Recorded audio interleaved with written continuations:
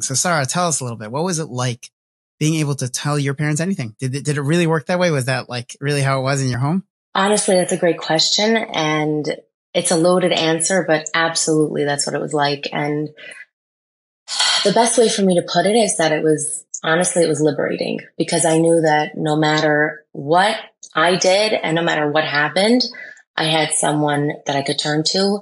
I had someone who would listen to me. I know I had someone who would accept me. And by someone, I mean either of my parents, not one, but both of them. They were unbelievable. And they taught me from the time I was young.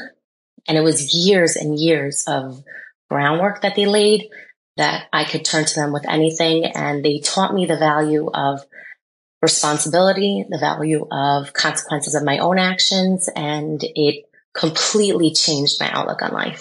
Wow. Wow. That's incredible. So I'm curious, Rabbi Horowitz, if you could tell us a little bit about what did you and your wife do to facilitate that relationship? And I'll add, if you can tell us how all parents, not just Rabbi Yanki Horowitz, who is so known for being such a child safety advocate, how can parents in general, first we'll start with your relationship, how you did that, and then maybe we'll go to, more generally. Right. So my amazing wife, Udi, and we talked about this often as the kids were growing up, and we look at it like there are